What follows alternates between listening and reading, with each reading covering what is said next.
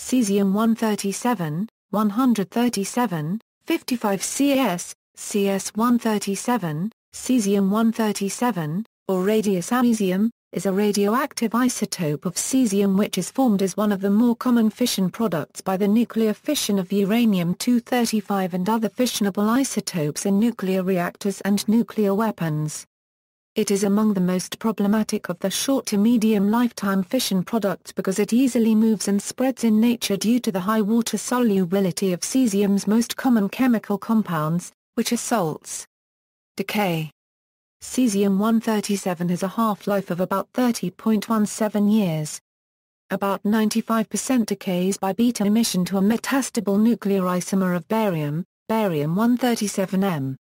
The remainder directly populates the ground state of barium-137, which is stable. Bar-137M has a half-life of about 153 seconds, and is responsible for all of the emissions of gamma rays in samples of cesium-137. 1 gram of cesium-137 has an activity of 3.215 terabecquerel. The main photon peak of bar-137M is 662 keV. Uses. Cesium-137 has a number of practical uses. In small amounts, it is used to calibrate radiation detection equipment. In medicine, it is used in radiation therapy. In industry, it is used in flow meters, thickness gauges, moisture density gauges, and in gamma-ray well logging devices. Cesium-137 is not widely used for industrial radiography because it is quite chemically reactive, and hence, difficult to handle. The salts of cesium are also soluble in water, and this complicates the safe handling of cesium. Cobalt-60, 27 Co, is preferred for radiography, since it is chemically a rather known reactive metal offering higher energy gamma-ray photons. As a man-made isotope it has been used to date wine and detect counterfeits and as a relative dating material for assessing the age of sedimentation occurring after 1954. Health risk of radioactive cesium. Cesium-137 reacts with water producing a water-soluble compound. The biological behavior of cesium is similar to that of potassium and rubidium. After entering the body, cesium gets more or less uniformly distributed throughout the body, with the highest concentrations in soft tissue. The biological half-life of cesium is rather short at about 70 days. A 1972 experiment showed that when dogs are subjected to a whole-body burden of 3,800 I1/4 kg of cesium-137, they die within 33 days, while animals with half of that burden all survived for a year. Accidental ingestion of cesium-137 can be treated with Prussian blue, which binds to it chemically and reduces the biological half-life to 30 days. Radioactive cesium in the environment. Small amounts of cesium-134 and cesium-137 were released into the environment during nearly all nuclear weapon tests and some nuclear accidents, most notably the Chernobyl disaster and the Fukushima Daiichi disaster. As of 2005, cesium-137 is the principal source of radiation in the zone of alienation around the Chernobyl nuclear power plant. Together with cesium-134, iodine-131, and strontium-90, cesium-137 was among the isotopes distributed by the reactor explosion that constitute the greatest risk to health.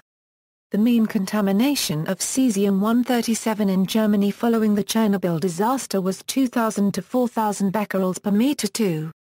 This corresponds to a contamination of 1 mg per kilometer 2 of cesium-137, totaling about 500 grams deposited over all of Germany. In Scandinavia, some reindeer and sheep exceeded the Norwegian legal limit 26 years after Chernobyl. In April 2011, elevated levels of cesium-137 were also being found in the environment after the Fukushima Daiichi nuclear disasters in Japan. In July 2011, meat from 11 cows shipped to Tokyo from Fukushima Prefecture was found to have 1,530 to 3,200 becquerels per kilogram of CS-137, considerably exceeding the Japanese legal limit of 500 becquerels per kilogram at that time. In March 2013, the Japanese utility that owns the tsunami-damaged nuclear power plant said that it had detected a record 740,000 becquerels per kilogram of radioactive cesium in a fish caught close to the plant. That is 7,400 times the government limit for safe human consumption. Caesium-137 is reported to be the major health concern in Fukushima. The government is under pressure to clean up radioactivity from Fukushima from as much land as possible so that some of the 110,000 people can return. A number of techniques are being considered that will be able to strip out 80 to 95% of the cesium from contaminated soil and other materials efficiently and without destroying the organic material in the soil. These include hydrothermal blasting. The cesium precipitated with ferric ferricyanide would be the only waste requiring special burial sites. The aim is to get annual exposure from the contaminated environment down to 1 millisievert above background. The most contaminated area where radiation doses are greater than 50 msv/year must remain off-limits, but some areas that are currently less than 5 msv/year may be decontaminated, allowing 22,000 residents to return. Caesium-137 in the environment is anthropogenic. Unlike most other radioisotopes, Caesium-137 is not produced from the same elements non-radioactive isotopes but as a byproduct of the nuclear fission of much heavier elements, meaning that until the building of the first artificial nuclear reactor, the Chicago Pile 1, in late 1942, it had not occurred on Earth in significant amounts for approximately 1.7 billion years. By observing the characteristic gamma rays emitted by this isotope, it is possible to determine whether the contents of a given sealed container were made before or after the first atomic bomb explosion, which spread some of it into the atmosphere, quickly distributing trace amounts of it around the globe.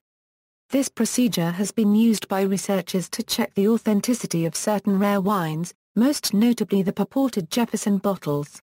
It is also possible to date soils and sediments, given the short life of CS-137 across the Earth's entire surface.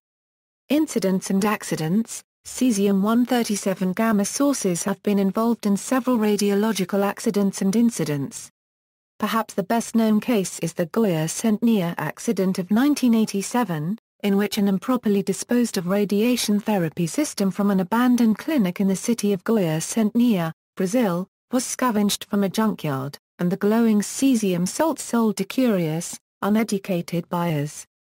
This led to 4 deaths and several serious injuries from radiation exposure. Cesium gamma-ray sources that have been encased in metallic housings can be mixed in with scrap metal on its way to smelters, resulting in production of steel contaminated with radioactivity. The Kramatorsk radiological accident happened in 1989 when a small capsule containing highly radioactive Caesium-137 was found inside the concrete wall of an apartment building in Kramatorsk, Ukrainian SSR. It is believed that the capsule, originally a part of a measurement device, was lost in the late 1970s and ended up mixed with gravel used to construct the building in 1980. Over 9 years, 2 families lived in the apartment. By the time the capsule was discovered, 6 residents of the building had died from leukemia and 17 more had received varying doses of radiation. One notable example was the Acerinox accident of 1998, when the Spanish recycling company Acerinox accidentally melted down a mass of radioactive Caesium-137 that came from a gamma-ray generator. In 2009, a Chinese cement company was demolishing an old, unused cement plant and did not follow standards for handling radioactive materials.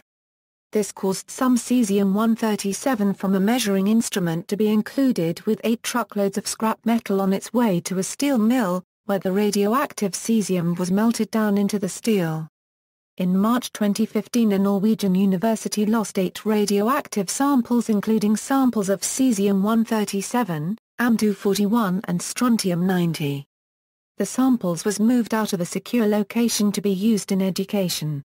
When the samples were supposed to be returned, the university was unable to find them. As of November 4, 2015, the samples are still missing. See also, commonly used gamma-emitting isotopes. References. Bibliography, Rolf A. Olson. Transfer of radiocesium from soil to plants and fungi in semi-natural ecosystems. Nordic Radiological the transfer of radionuclides through Nordic ecosystems to man. Studies in Environmental Science. Volume 62, pages 265-286. External links, NLM Hazardous Substances Data Bank Cesium, Radioactive, Caesium-137 Dirty Bombs by Theodore Lyolios.